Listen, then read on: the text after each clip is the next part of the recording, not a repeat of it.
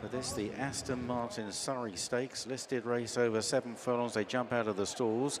Zoom not the quickest into stride. Balachi on the inside of Balmakara, who likes to go forward in the dark blue sleeves. Wider out in the red cap is Native American.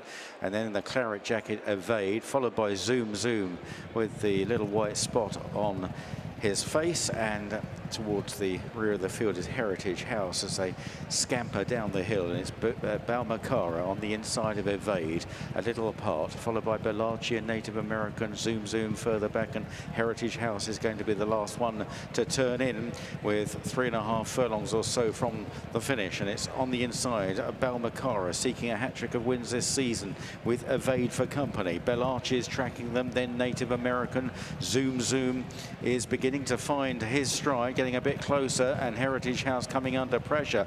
Down the home run, quite an open looking race. Balmakara pressed by Evade, and here's Native American between the pair, and Native American and Evade go on from Balmakara. Zoom needs to find more. It's Evade and Native American. They run on down towards the final furlong. Evade on the near side of Native American. They're absolutely locked together. Native American battling on well against the rail. Evade on the near side, maybe just ahead. Evade and Native American, what a fantastic duel as they race up towards the line. Evade on the near side of Native American, tight. It's tight. Evade on the near side of Native American. They came a mile clear of Balmakara, Zoom, Balachi and Heritage House. What a race.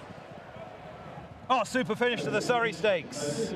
Photo is called, but as we take them slowly to the line, it seems as though James Doyle and the Wathan come